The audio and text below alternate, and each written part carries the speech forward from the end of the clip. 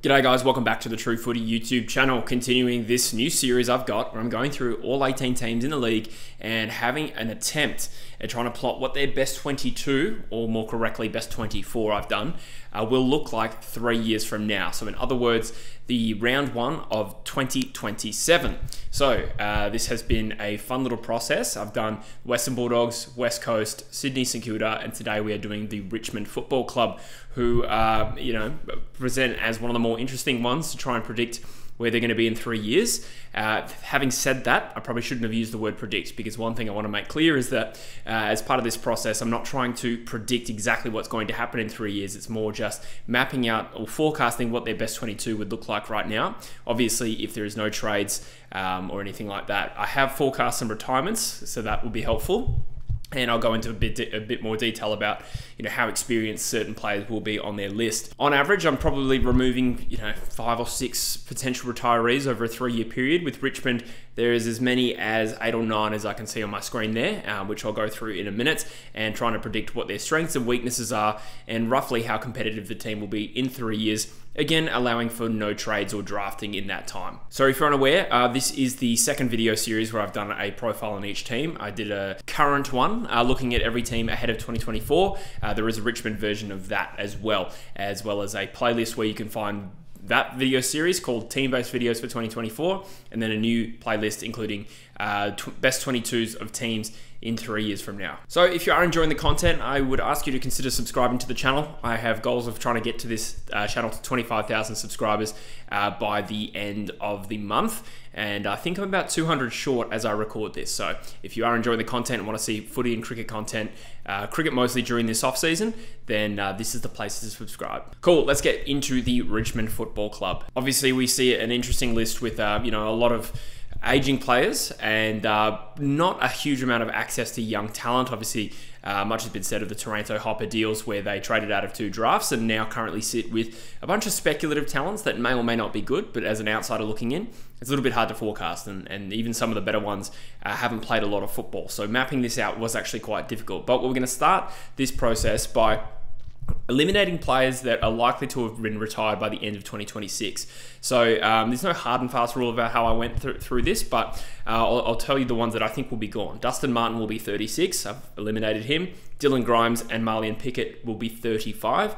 Sam Naismith, who I know hasn't played a game for him yet, but at 34, probably not going to be on the list anymore. Dion Prestia will be 34, Tom Lynch will be 34, and bearing in mind that will be the year they turn 35. Nathan Broad at 33 is a slight chance of being there. So is Camden McIntosh, but I have put them down as retirements. Again, bearing in mind it will be the year they turn 34 and the year they turn 33.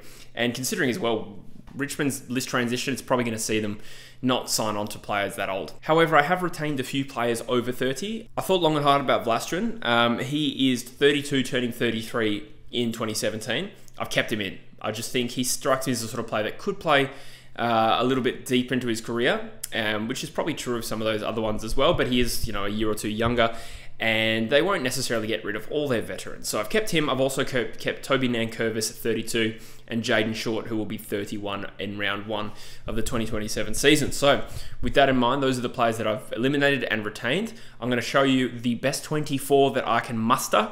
But again, this one is really difficult for Richmond, but I'll get it up as follows. So I'm going to explain what the colours and numbers mean in every video, because I know not everyone watches every video.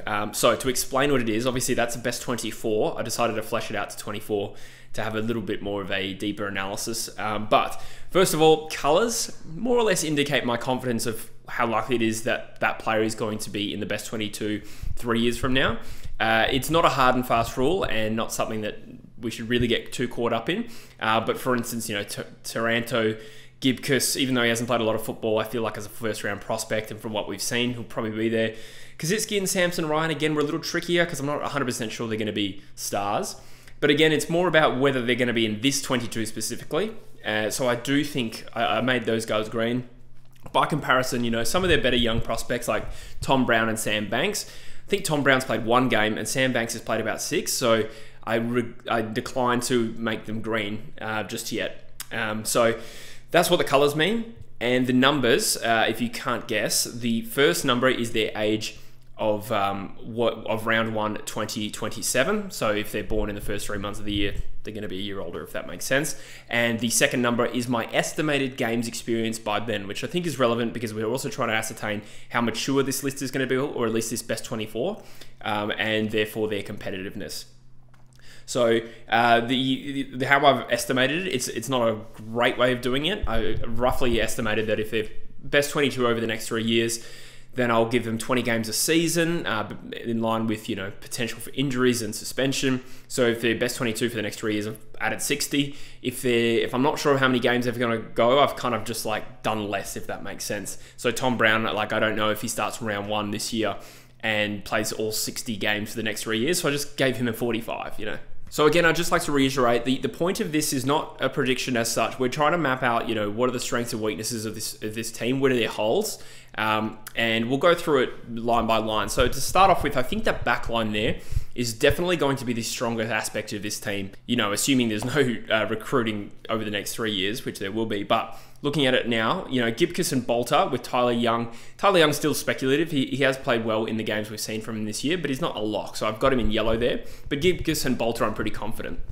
That being said, I do understand that there's a possibility that Gibcus or Bolter could be developed as a key forward, because if you look down the bottom of or the middle of this lineup, the key forward position is one I am not able to lock in with any confidence. But I've put them in their rightful or current positions as key defenders.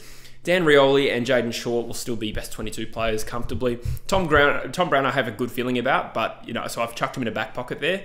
Could he push up in a wing? I'm not sure, but he was the best option for that spot.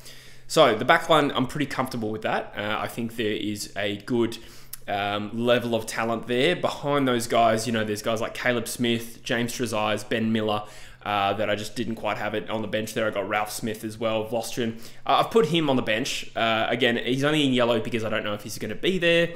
So there was a bit of that. It's obviously not that I don't rate him. So let's talk about the centre line. You got Taranto, Hopper, and I've chucked Jack Graham in the midfield there because I know he's kind of like a forward mid. But by that point of his career, with an absence of, you know, established midfield talent on this list as it currently stands, I could see him transitioning to be a bit more of a full-time midfielder. I could see him being a good one too. So let's just assume that he is a midfielder here because there weren't any other clear options there. You know, the next best was maybe Thompson Dow and Tyler Sonzi. I thought Jack Graham makes more sense there. And there's probably also more forward talents on the list currently to backfill Graham as a flanker. So yeah, looking at that on-ball division, Taranto, Hopper, and Graham, the talent's good. That's fine. They're all at the back end of their prime though, and that's kind of a trend of this team. There's not too many players in this forecast who are right in the middle of their prime. They're sort of at the back end of it or still about to join their prime. So it's a weird transitional period that Richmond are facing, I think.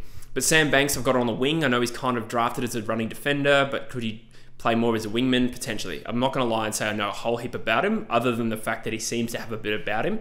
And playing as a wingman, there seems to be a bit of a future there. But I think he'll be in the 22 anyway. So that's the midfield, obviously with Nank still as the ruckman. The forward line, yeah. So this one was tricky for me. So Liam Baker and Shea Bolton are clearly going to be there, in my opinion, certainly on talent. Kosicki, you know, again, is he a lock to become a gun key forward? Not necessarily. I think he's got a bit about him, but he's still a bit of a wait and see. His record up to date is still pretty solid.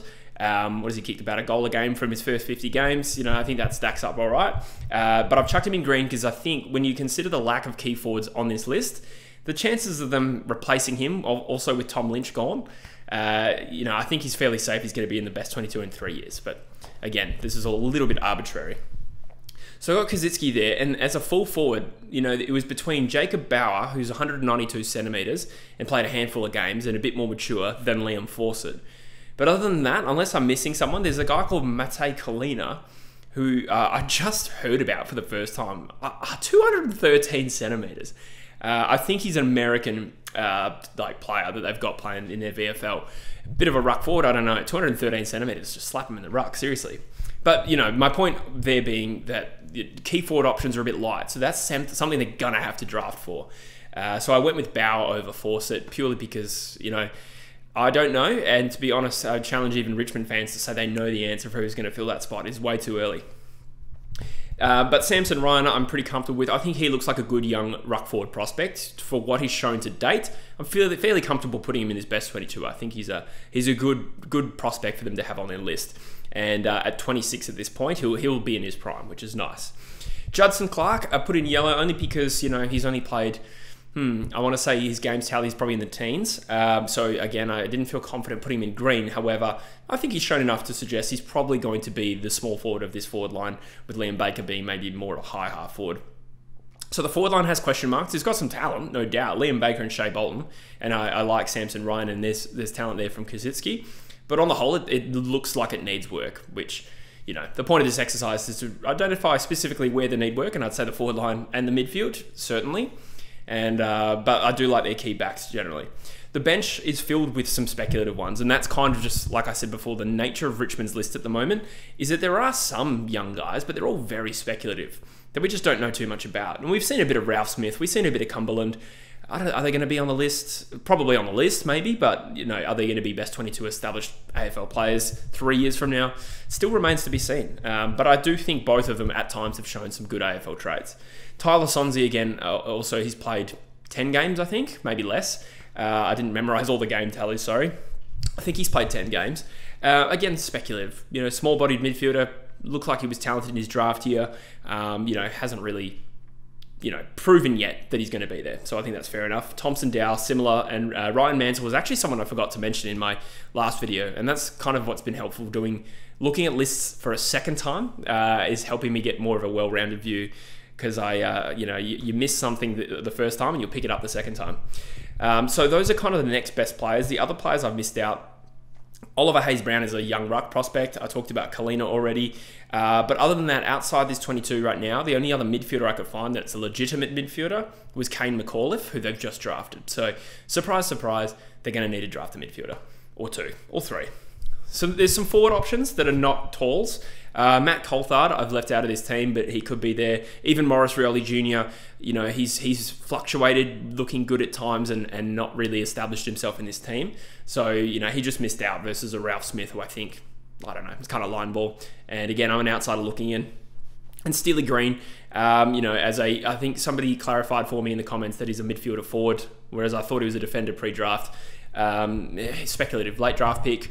From what I know of him, I have a mutual friend with Steely, like his fitness coach. He seems to be like a pretty driven guy, so I'm kind of rooting for Steely Green from a distance. He doesn't know who I am, but I kind of know who he is. So we'll see what happens there. But overall, I think there's just a lack of clear talent that they can rely on. There's some speculative types, guys with a bit of talent. We like the look of them in flashes, but nothing for them to really hang their hat on, which I know I'm not telling Richmond fans anything they don't already know, but just obviously trying to be honest with the analysis. And it's not to say that this 22 will not look the same in 3 years. Whether or not... So I've predicted Richmond in the bottom four this year. That is line ball. I know that's speculative. They could easily finish way higher than that. I've talked about their draft pick situation. They've accumulated a lot of seconds and third rounders. They can use that to get high draft picks. So regardless, we know Richmond's going to have a hard dip at this year's draft. And if they do finish, say, in the bottom five, there are some pretty top-end midfield prospects for them to pick from this year. So if this year doesn't go to plan and they end up with a Jagger Smith or a Josh Smiley or any number of young midfielders in that top five, it does change the dynamic of this team. And but that being said, the point of this exercise is not to try and predict exactly what it is. It's just looking at their gaps. And we know that Richmond, to some extent, are a bit of a blank canvas. I'm happy with their key back situation. They seem to have depth of forward options that are not tall, but they need some key forwards. The ruck situation's okay. They've got them on the list, and I think Samson Ryan looks like a good one, even though they lost Soldo. They've at least got prospects there, and they can just backfill from behind that. And midfield talent, particularly top-end midfield talent, because in 3 years, if we're trying to predict where this team's going to be, a lot of players either side of their prime, which makes this awkward. And I do think Richmond are going to have to embrace a complete refreshing of this list and getting younger players in and getting younger. And I do think they will probably have to embrace a rebuild, to be honest. I could be wrong, though. Teams have proven us wrong. We've been saying that about Geelong. But I think it's in Richmond's best interests to try and get some high draft picks, even if it's just for a year or two. So we'll see what happens. But anyway, guys, that's just my take on Richmond in 3 years. Obviously, that team needs a little bit of work, respectfully, only because there's so many speculative talents there, and we don't know if they're any good. And I could be wrong. Sam Banks could become a A-grade wingman. Tom Brown could be an All-Australian defender in 3 years. Who knows? But it's just we're playing the probabilities here, and I think it's clear they need an injection of talent. But we'll see. I'm going to be watching him closely. I like to pick clubs who are an interesting list management case study. Richmond and Geelong are the two who I'm looking at, wondering how are they going to transition out of this particular phase. But anyway, I look forward to your input, Richmond fans in particular, but also anyone from the outside as well.